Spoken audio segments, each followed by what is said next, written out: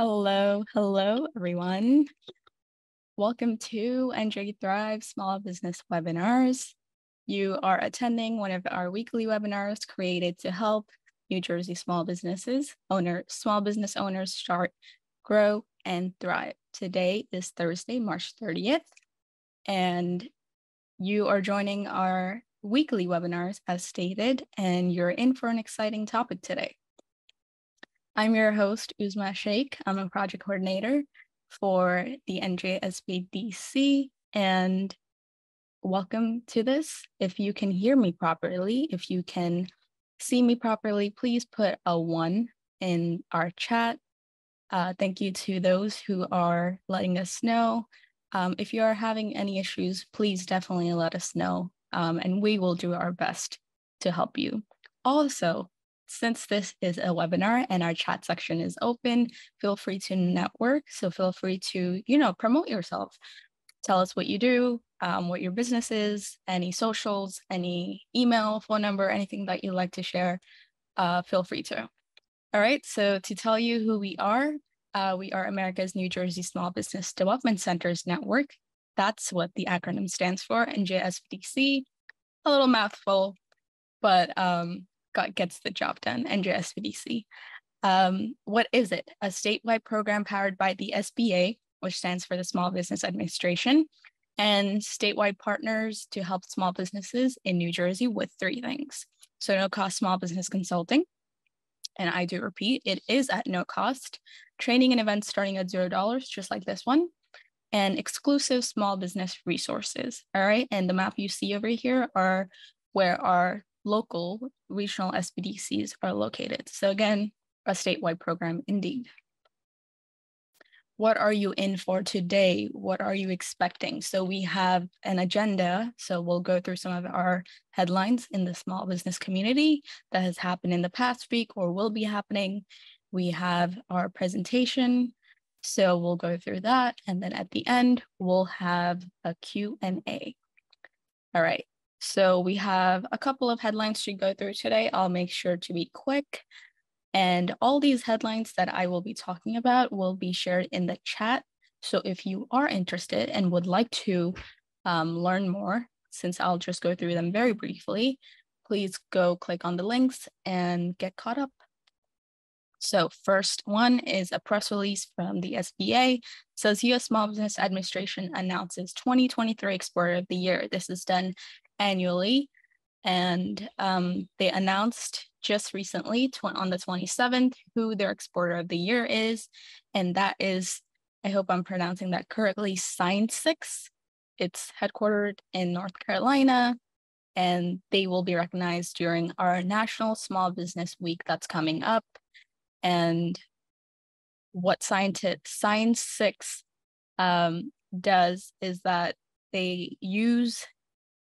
I believe they've used their SBA STEP grant program to accomplish their exporting mission. Moving on to the next headline, it says U.S. Small Business Administration announces Small Business Investment Companies of the Year. Also very cool. And they're announcing that the Stonehenge Community Impact Fund has been named the 2023 Small Business Investment Company, part of the National Small Business Week again. They will be recognized on Sunday, April 30th and Monday, May 1st. And this is something that happens every year, the National Small Business Week, and small businesses get recognized from each state or like they're nominated. So who knows, you could be one of them. Always keep an eye out for these things. Third one is registration open for National Small Business Week Virtual Summit taking place in May. This is virtual, so definitely recommend attending if you're interested. And SBA and SCORE, mentors to America's small businesses, just like this, NJSBDC, announced registration. It's open. It's a 2-day online event taking place on May 2nd and 3rd. Attendance is free of charge. So there you go. But you do have to register. And to register, you can just go to this link. All right. Our fourth one is from NJEDA and to host CPACE program information session. This is the Garden State Commercial Property Assessed Clean Energy Program. That's what C-SPACE stands for. On April 14th at 10 a.m. It's a session, so you'll have to register most likely. And it's an overview of the draft C-PACE program guidelines. So if your small business qualifies for this, we highly recommend that you go register. And what it is for is to provide a new form of financing to New Jersey property owners for renewable energy efficiency, water conservation, and certain types of resiliency-related improvements. So this is eligible for commercial, industrial, agricultural, and certain multifamily residential real property owners. So something cool. Definitely take a look at that. And our last one is, it's a Eventbrite event. So you can go, it's a viewing party for America's Real Deal contestant, Tanya Torres. So small business, definitely go support and watch Tanya Torres and her innovative mobile beauty business, Glam Truck Warriors. So it's a cool little thing that you could also participate in. So keep an eye out for that. All right, a lot of information. Moving on, things to keep in mind. So there will be a Zoom bar. If you hover, if it's not there permanently, just hover with your mouse on your phone or your computer screen, and you'll see a Q&A box and you'll see a chat section. So chat section is already where we're seeing our audience participate, but that's like for common comments, anything to share that you would like to share. But the Q&A session that we'll have at the end, we would like to pose your questions there so we don't miss anything, and we'll take care of them at the end.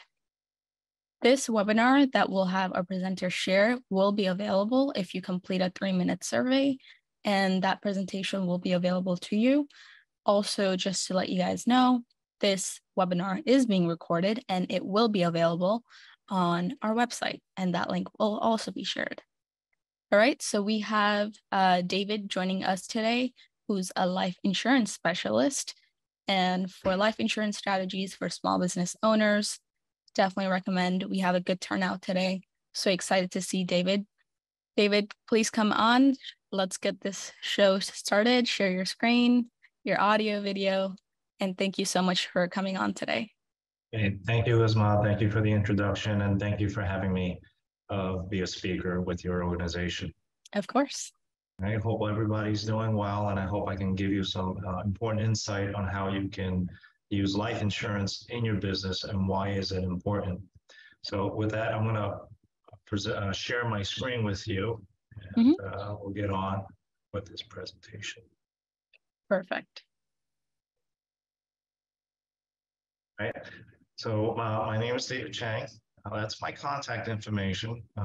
Feel free to take that down. That's my personal email. If you have any questions or you want to reach out, feel free to give me a call.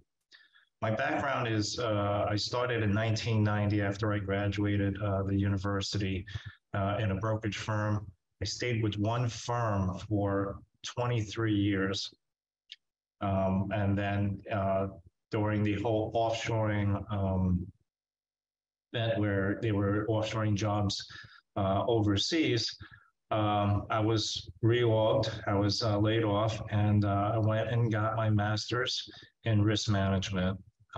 After graduating, that's where I landed I became a registered rep with a major insurance company. So basically right now, my specialty is life insurance, which is the topic that we will be speaking about today. But I also specialize in long-term care, retirement planning, disability, and tax diversification, which we will touch a little bit on today. When we're talking about life insurance, there are 4 common questions that need to be answered and that we will be covering today. Why do you need life insurance? How much life insurance should you have? And what kinds of life insurance is there available to buy?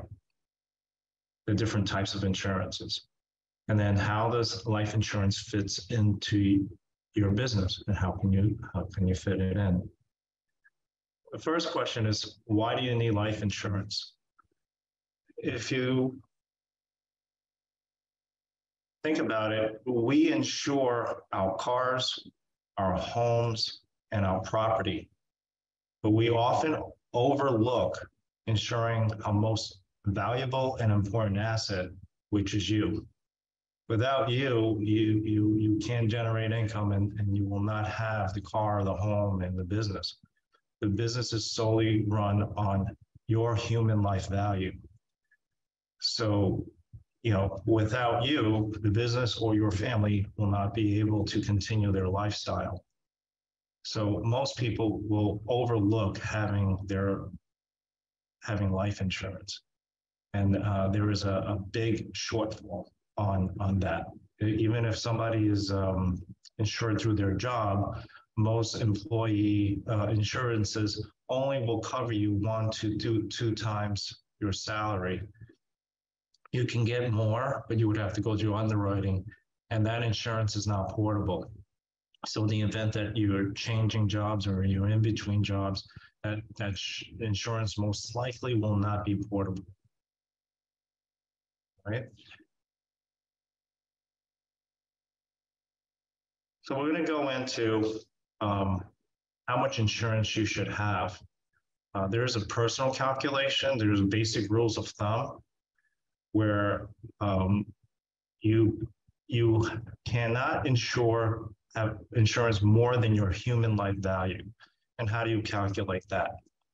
So for example, you would take your current salary and you will multiply it times the amount of years you have left to work. So let's say you're 40 years old and you plan to retire at age 65. You would just take that salary and multiply it times 25. That number will be the maximum amount of insurance you can purchase. You can also calculate the insurance by saying, hey, I want my beneficiary to be able to continue their lifestyle. So let's say an individual needed $100,000. Your annual salary is $125,000, but you can get by on $100,000 a year. You would just take that number divided by a conservative rate of return, let's say 4%. And then that will give you a number that you will need $2.5 million to be able to live with $100,000 per year for the rest of your life. So that would be what you would need for the rest of your life, or you can calculate insurance for your immediate cash needs. How do you do that? One thing is to go to a reputable insurance agent, okay? One that holds their fiduciary responsibilities to you, right? So that means that we have to take your best interest first, all right? And so, you have, it's like everything else. You have to find an honest, ethical person to be able to sell you your insurance. How I would do it is, ask a lot of questions, and on like your business plan, your general ledger or your tax form or your balance sheet, the number that I give you is I have an explanation for. There is logic, and if you need 2 million, 3 million, or 1 million, I will tell you why and how I came up to that number. You want to be careful of somebody who just wants to sell you $1 million policy. You may need 1.5. You may need 1.8.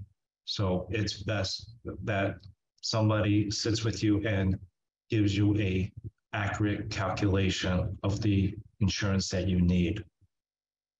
Another way, and a really good way to figure out the proper amount of insurance you will need, is going to your accountant, your CPA. And I use this analogy. If you had to go to major surgery, what is it recommended? you go to another doctor and you get a second opinion. So my recommendation is that you don't just rely on your insurance agent. Always get a second opinion, and a great place to get your second opinion on the amount of insurance you need is through your accountant. Your accountant knows everything about your finances, your financial needs. So they will be able to say, hey, yes, that sounds like about right. So an excellent place to get a second opinion is maybe a financial advisor, somebody that handles your stock account, but I think, or your lawyer, your attorney that you're working with, but I always recommend getting a second opinion. Don't just rely on your insurance agent. Okay? So that's how you would calculate, get an accurate account calculation on your insurance. Just some basic rules of thumb on a personal calculation. Like I said, you take your annual salary and multiply it times the amount of years you have left to work. Or you could say, hey, get a number where you're comfortable leaving your beneficiaries. You divide that by the percentage rate of return that you can get from an annuity or an investment, say 3, 4, or 5%, divide it, and then that will give you an estimated amount of what you will need to be able to live off the returns on the life insurance money. Next, what type of insurance are there? There's two basic types. There's term and there's a permanent policy. The temporary policies are most likely terms, and term policies is exactly what it sounds like. It will only insure you for a particular period of time. And there are different types of term policies. So depending on your need,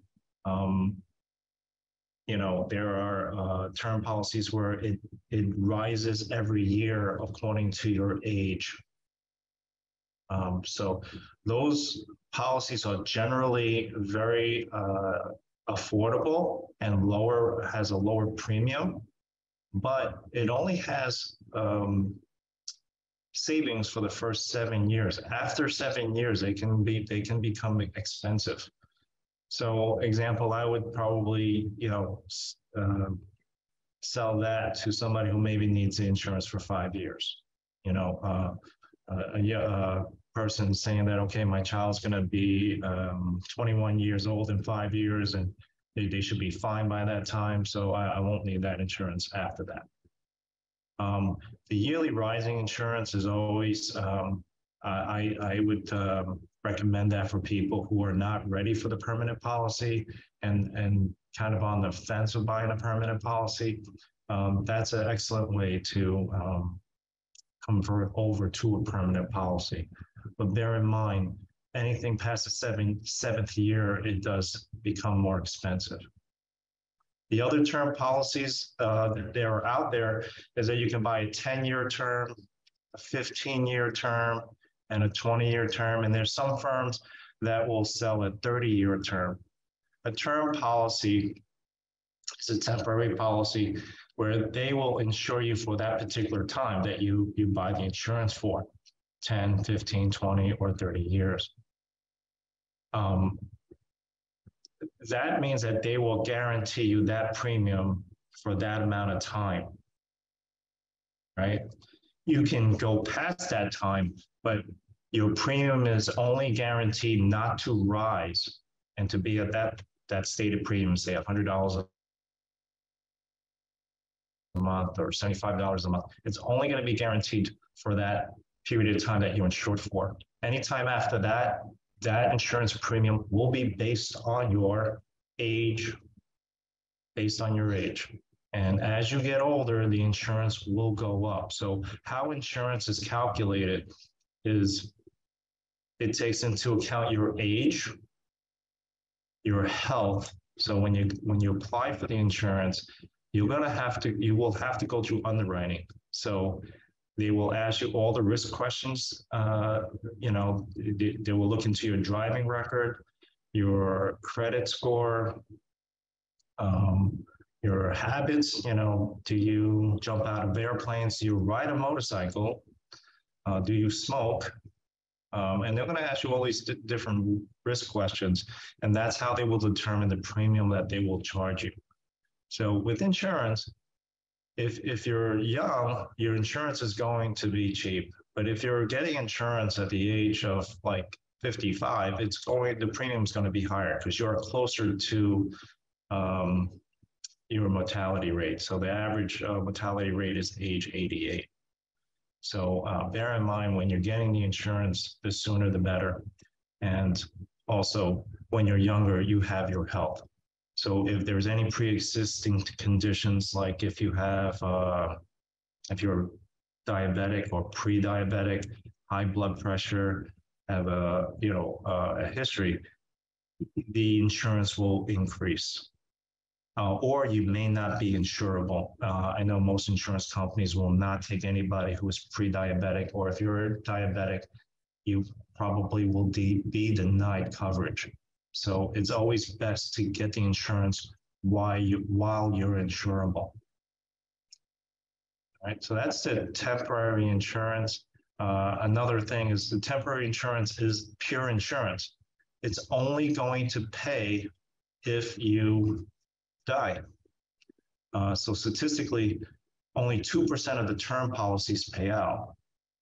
You don't want to be part of the 2%, but it's just that protection you need so you can protect your family or your business or business partner. So it's something that is needed. It's the most affordable way to be insured. Premiums are cheaper. The other insurance is that you have a permanent policies, and those permanent policies is commonly known as whole life. There's also a universal life and a variable life. Be careful here. Any insurance product that says variable, anything that has variable in front of it, the risk is on the policyholder. The risk is on you. Why? Because the part of the premium is going into the market. All right, so you bear that risk of the market. So if you are a risk taker, or if you have a high risk tolerance, a variable product may be a good product for you. The universal life is basically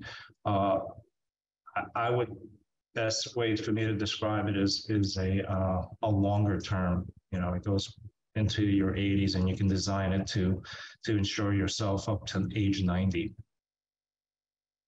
And then the whole life is an insurance product. It has guarantees. So the whole life, the premium will probably be substantially higher than the other products, or definitely higher than the temporary term policy. All right, so we're going to go into a little bit of each of the products. So it's basically, if you want to keep it simple, you have a temporary or a permanent. One is not better than the other. In your business, it may be best to speak to the agent, and the agent should be able to provide you with a good product or blend of products for you. All right. So if you're new in your business and you don't have the finances, you're growing, it's okay to start with the term. And most firms you can convert over to a permanent policy.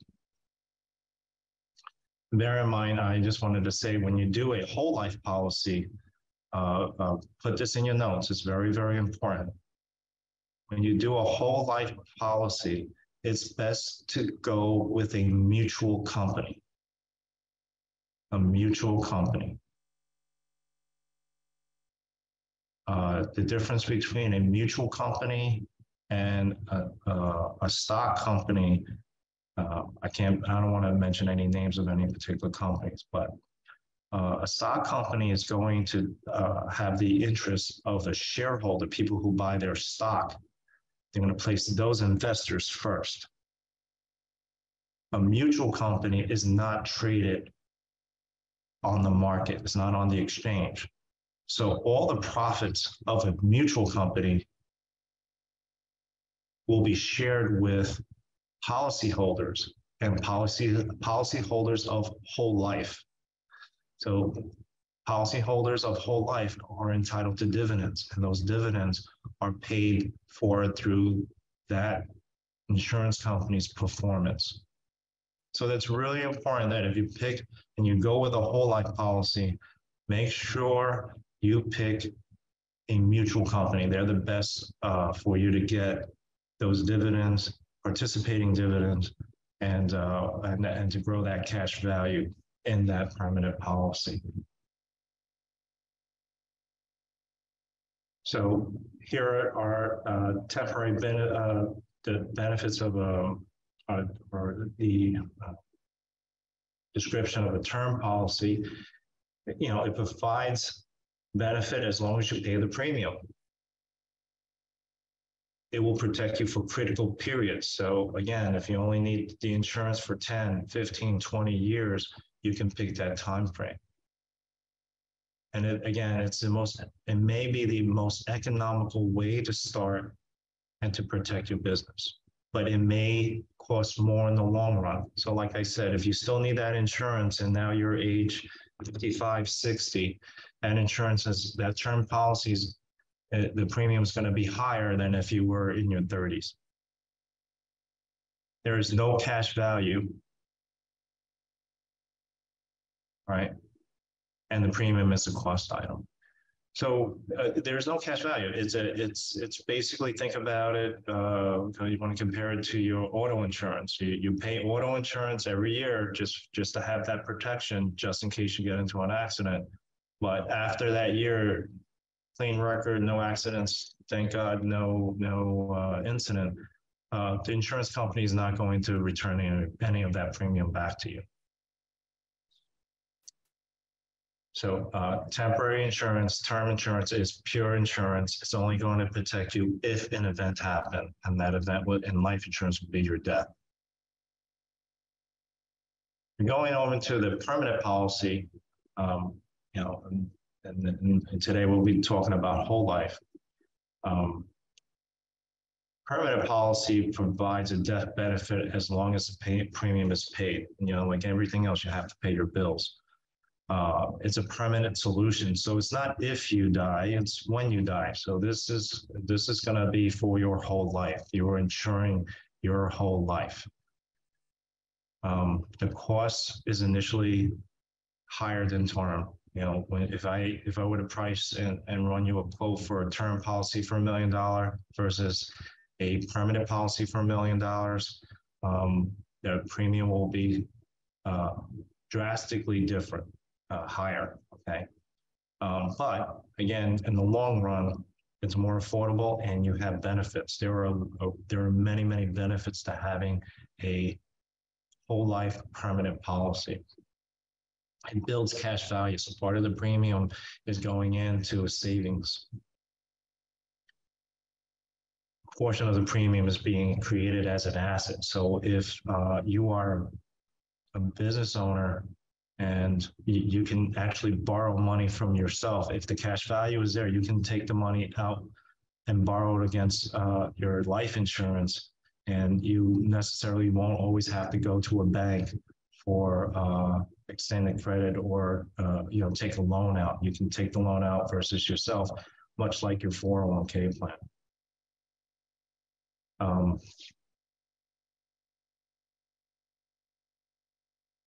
The other benefits of a whole life policy is a guaranteed death benefit. Your premium is never to increase. So basically, once you are issued your whole life policy, that premium is set. And then the whole life policies can be designed to whether you could say, hey, I want to be done paying this up in 10, 15 years. That would be a custom whole life. You have guaranteed cash value growth. Okay, so this is an insurance product. There are guarantees. Remember, in the variable product, there is no guarantees because the money is in the market and we can never guarantee the market, right? You can never guarantee anybody returns in the market. That would be illegal and unethical. but no, whole life is an insurance policy. So there are guarantees in whole life. There are additional growth through dividends. So again, make sure that you do a whole life policy with a mutual company.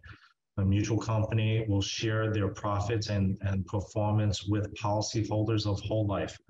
They're not going to share those dividends with stockholders because there is no stock. They don't issue stock to investors. All right. There's tax deferred cash value growth. Your death benefit in the event that you pass away, when it goes to your beneficiary, is tax-free. The benefit of the life insurance, when the person dies, the benefit usually goes to the beneficiaries tax-free. Okay, there are some instances where you have to pay tax, but it's very, in most common cases, it's tax-free. You have tax-free access to cash values. And here's something that's really important for business owners or anybody who has a whole life policy. It's protected from creditors. So they can, if creditors, or if you get sued, somebody wants to go after you, they can go after your home. They can go after your brokerage account. They can go after your bank accounts. Believe me, they will go after everything, but they cannot touch your life insurance. Right, so your permanent policy that has cash value is protected from creditors. So some common things that you can use life insurance for your business. So like I said in the beginning, if you're the main provider of your business, you want to protect your human life value, your ability to earn income to provide for your family. The most common uses for life insurance in businesses are buy-sell agreements. So I don't know how most of everybody's business is set up, if it's a sole proprietor, an LLC, a partnership. A buy-sell agreement is normally, if you have a partner, you will have insurance on each other. So in order to have insurance and to insure somebody, you have to have insurable interest. Since you are in business together, there is an insurable interest there. So if you have a partner, you can buy insurance on your partner's life, your business partner's life. And why you will want to do that is that in the beginning of your business venture or your agreement, you have to say, hey, if one of the partners died unexpectedly, what will happen to the other half of the business? Obviously, it will be willed to his or her beneficiary. So now that business partner will be in business with a family member that may not be able to step into the shoes of the partner that just died. So the buy-sell agreement says that if one partner dies, the other partner will have the right to buy and take the other half of the business. That insurance money will be used to pay for the business. That money will go to the beneficiaries of the deceased beneficiaries, if that makes sense. So again, really important to get a good accountant, because as your business grows, you're going to want to have the accountant value your business, validate the business and value it, run a valuation on it, so you can have the proper amount of insurance. So those are buy-sell agreements. If you have a partner, you want to have insurance on each other and have that buy-sell agreement. In the event that one person passes, that business will be bought out by the other half, and the proceeds will be given to the beneficiaries of the deceased. Business planning, there's several business strategies that we have for permanent policies, where, if you have cash on the books or reserve money that you don't need right away, and you can say, hey, I can do without it for 10 years. You can do a 10-year custom whole life policy that builds cash value. You have to the benefit of the leverage of the death benefit, right? So there is a death benefit attached to that. So say if it's $1 million policy and you're paying $10,000 a month for that policy for 10 years, 6 months into that policy, you paid $60,000, partner dies, the firm gets $1 million. That's $1 million policy. You have that leverage of that death benefit. And then if you don't die, you have the cash value in that life insurance that's all paid up. And if you need that loan or the business needs that money, you can dip into that life insurance policy as a loan or take out some of the cash value to fund your business. Estate planning. When you're having a business, again, you will have beneficiaries, and take for example a family-owned business that has 3 children, and child A becomes a doctor, child B goes and becomes a lawyer, child C is the one that stays in the family business and pretty much runs the business. Mom and pop dies, how do they will that business? One particular, they may want to will that business to continue that business to child C. Where does that leave child A and B? Well, you buy a life insurance policy and say, hey, child C gets the business, child A and B gets the insurance money. So you equalize the estate. So there's no arguing, there's no fighting, and everybody's happy. So yeah, those are things that you might want to consider when you're having a business and when you grow your business, or depending on what stage of business that you're in. Another financial insurance strategy is a key person's insurance. So as your business grows, you may key person's insurance is one way to kind of try to encourage and to maintain keeping good employees.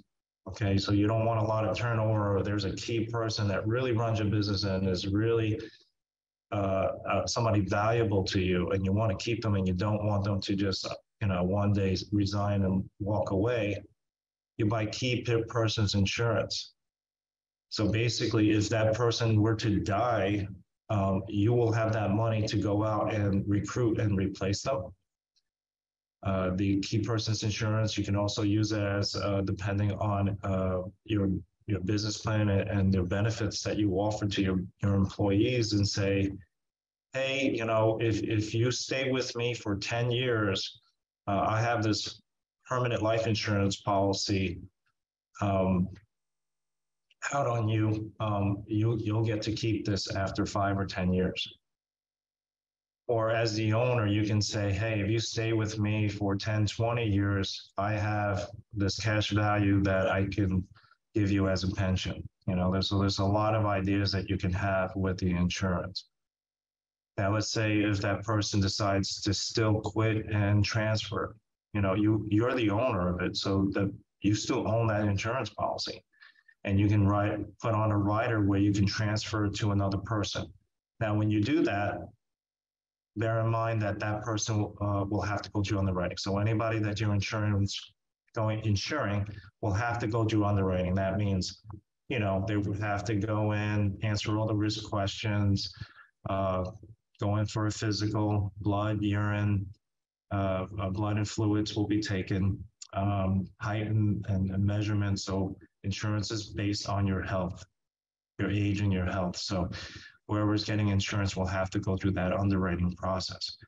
So those are some of the main uses of insurance in businesses. So with that, we can, I am done with my presentation, and I'll be happy to take any questions or that anybody may have.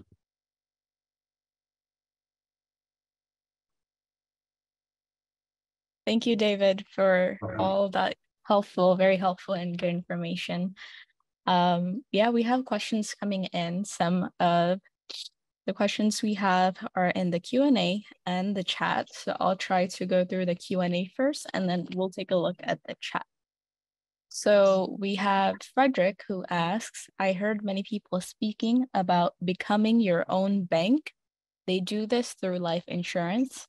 I read Walt Disney used his insurance policy to open up Disney World. Is it possible to use life insurance to do this? Well, they're probably talking about that whole life policy that I'm speaking of, but it takes time for that cash value to grow. Because remember, it's a life insurance policy. So you cannot forget that it's a life insurance policy. It's insuring your life. So there's a cost of insurance there, right? So just kind of like your mortgage, a lot of the cost of the insurance is going to be in the front end. It will take time for that cash value to grow. So somebody like this, I don't know the history of what you were talking about. Disney was funded by a life insurance policy or using it as a bank. But when you grow that life insurance policy and you have that cash value, you can tap into that cash value tax-free. So this is one way that you can become tax diversified. That's interesting. Good to know. Yeah. So, it grows tax-free and you take it out tax-free. So it acts very much, that's the benefit of a Roth IRA, but the Roth IRA has limitations, right? If you make over a certain amount of money, you can't participate in a Roth IRA unless you do a backdoor Roth. And, with the Roth IRA, if you take it out before you're 59 and a half, it's going to be heavily penalized, barring the exceptions that, hardship, and there are some exceptions that you can take it out prior to 59 and a half, but there are limitations that you have with a Roth IRA. With a life insurance policy, you can take out the cash value anytime as long as the cash value is there. But just bear in mind, in the first initial years of funding this life insurance policy, the cash value will not be there because you're going to fund the cost of insurance in there. It's kind of like your mortgage or your bank loan, your car note. You're paying off the interest first before you pay off any of the principal. Right. I hope that answers your question. Yeah, I hope that answered your question, Frederick. Let us know if you have more to add to that. Next question is from Matt, and Matt asks, what is the difference between talking to an insurance agent versus talking to a broker? Oh, okay. If you're talking to an agent, the agent might be just representing one firm. They're going to sell their firm's product.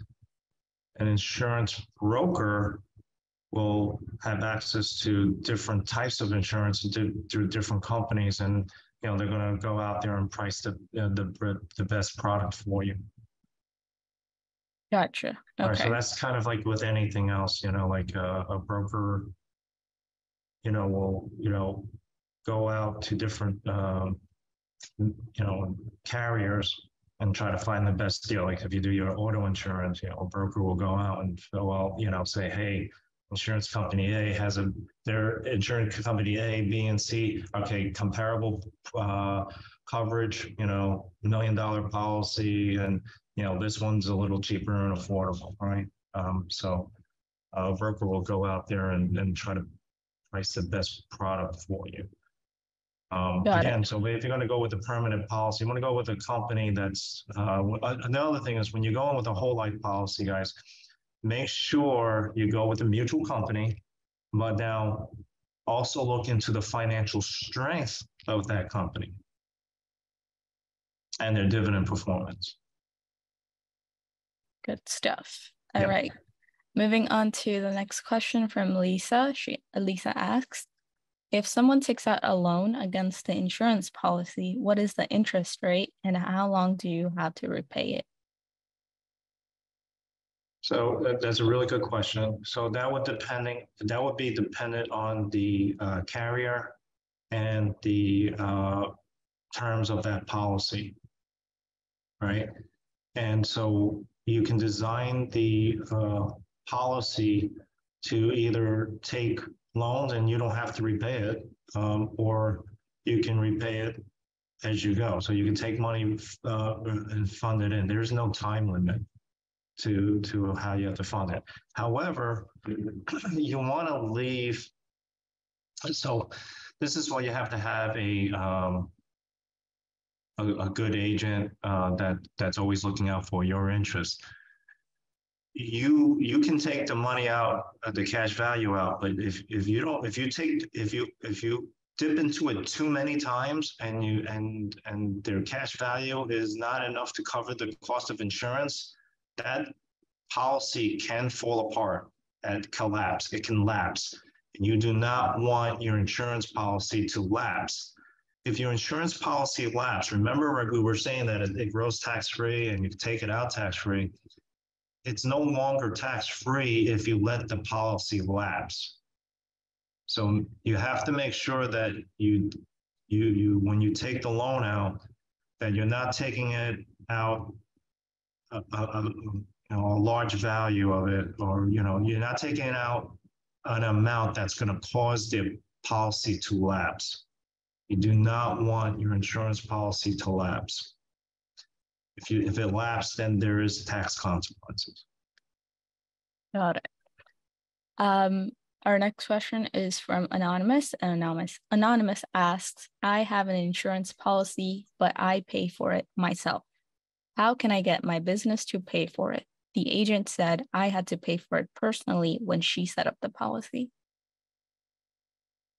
Yeah, well, well, I mean, the insurance policy was purchased and you're the owner. So I don't know what type of insurance policy is. Is it a permanent or is it a term? If you want to try to get the business to take over that insurance policy, then they will become the owner. I don't think you want to give that up. I don't know if are you an employee or your business partner? It depends on your status with that business. Got it. Okay. Yeah. So most employers, so there's insurance where you buy individually, you go through the full underwriting process. Then there are insurance companies where they will, for a business, when your business grows, you might want to offer life insurance as one of the benefits.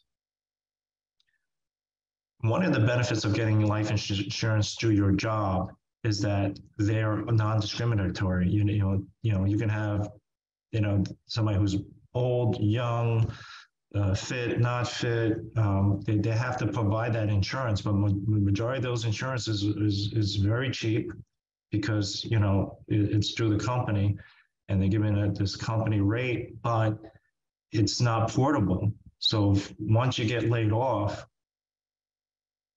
you can't take that insurance with you.